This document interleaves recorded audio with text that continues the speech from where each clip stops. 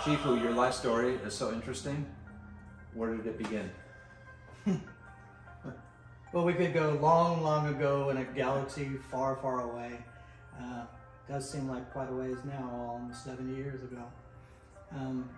But anyway, yeah, it started, I was born in California, Los Angeles area, actually by the LAX airport. Wait, Hermosa Beach? Well, no, I moved there later on. I was actually born in Westchester by the airport. And that's when my dad was just starting his insurance business. And I wasn't a big kid growing up in school, in elementary school, so I was kind of picked on a bit. You know, I was very studious, played drums, you know, I did music. I was always involved in different things, you know, above the norm, so to speak, you know, but that to me was normal. But anyway, I guess my first encounter after getting tired of getting beat up, you know, on a monthly or weekly, couple of whatever, you know, basis. Monthly or weekly? Oh, it happened quite a bit. You know, really? I grew up, I had a wonderful neighborhood. And it's so funny, you know, because kids back then, they beat you up, then they were a friend the next week, and then they were mad at you again. And, you know, it's just weird.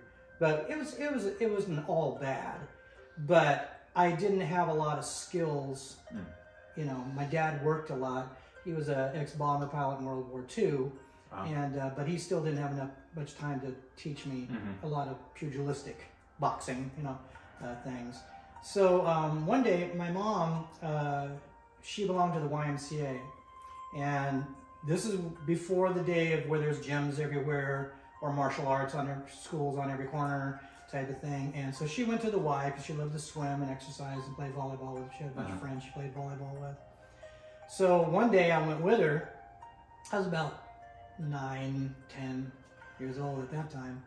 And as she was playing, I kind of wandered around the Y, just looking at other areas I had not ventured to before, you know, because I used to just go swim most of the time when she played volleyball or stuff. And I remember walking down this one hallway that I didn't know where that led to, and I saw these 2 big doors, you know, and as I'm walking towards it, I'm hearing, you know, like sounds like that, and then quiet for a second, and you hear, you know, all these noises and flapping and pounding, and so what the heck is this, you know?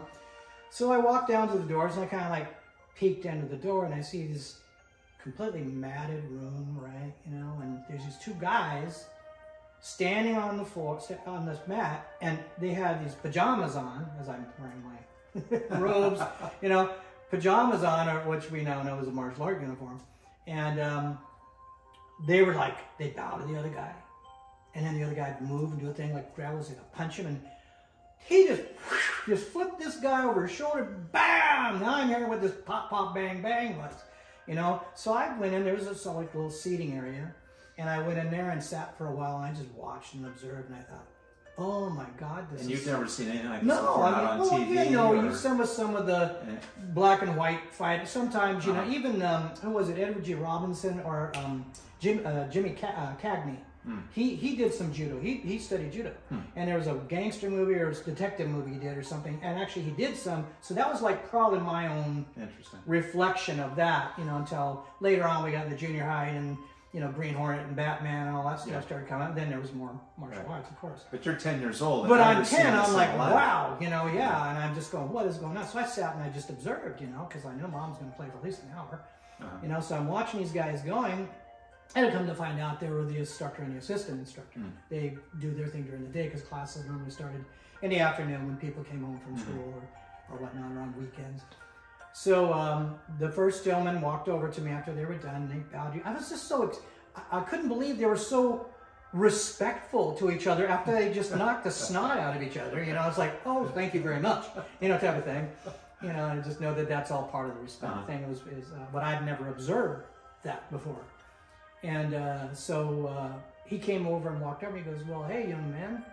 He goes, my name is Sensei Todd. How are you? And I shook his hand. And he goes, is this interesting to you? And I said, yeah.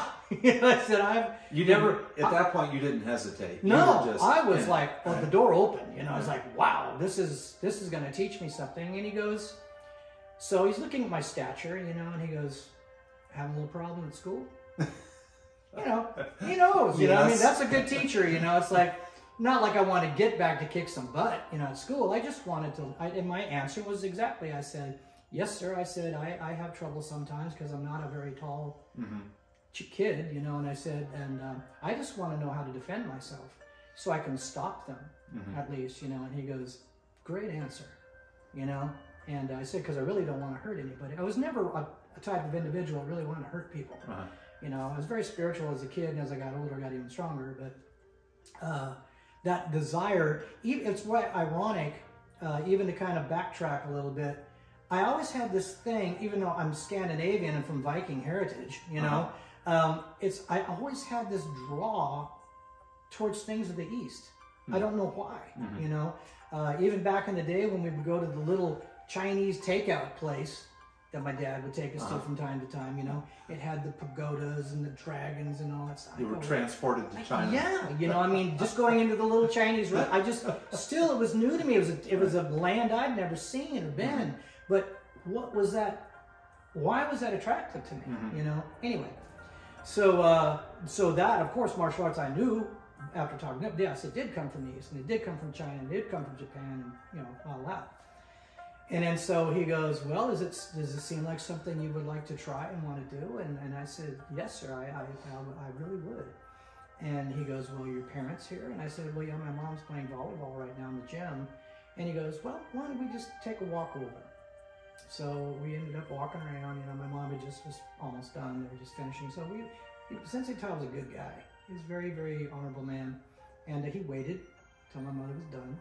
You know, and then she sees me standing with him, kind of looking like, well, what has he done? This uniform with a belt on around his waist, and my son's in trouble. Yeah, you know. So, so she came up, we introduced, and all of that, and she goes, "Well, Mrs. Erickson, I think your son Jerry, you know, has a desire to want to learn how to defend himself. And we teach judo and karate. It's a combination." Because back then, you know, there were no big names of styles, you know, so it was like, oh, you know, that's the only thing that people could really identify with. There were no kung fu schools. There well, there were, but they were more Chinese run, and like in Chinatown and different places, they were more like all over the place like that.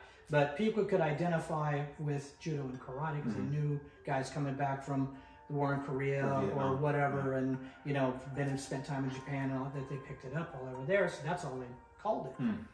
So he explained everything to her, and I had told her that, you know, I got beat up once in a while, or bullied, I should say, you know, instead of just beat up everything, but bullied. And that I wanted to learn how to defend myself. And then my mom said, well, you know what, that might be a good thing. You know, so I studied with them, and that was a really great experience for me. He was incredible at technical knowledge, because he spent some time in Japan. And it's a great thing your parents were open to that. Well, they were. Because mine were not. Yeah, you know, mom and dad were always very, you know, what makes you happy? What is it you want, you desire? Like when I learned drums, I really wanted to learn an instrument, you know, because then the Beatles came out in '63, you know, and then I wanted to play, you know.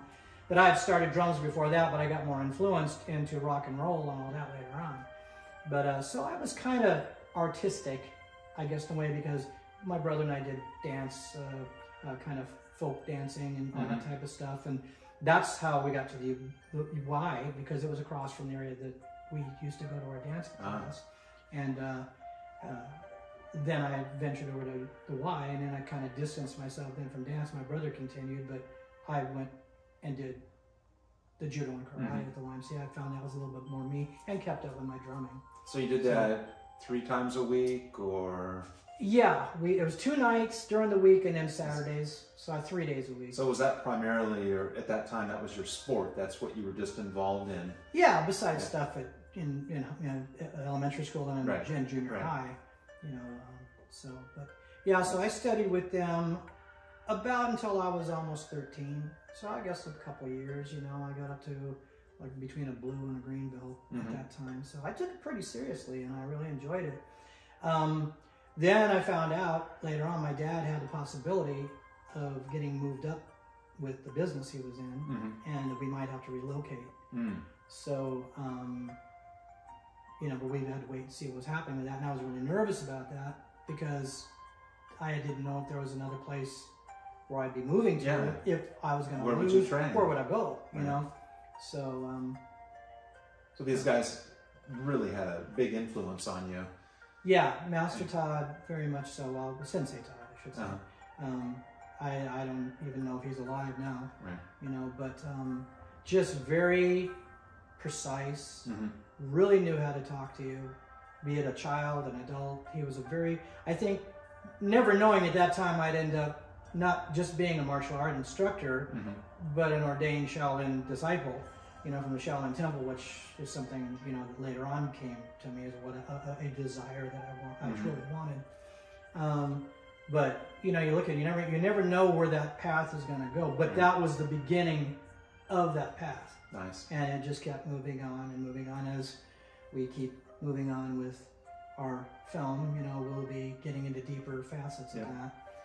Very interesting. Each part of this journey of a land far away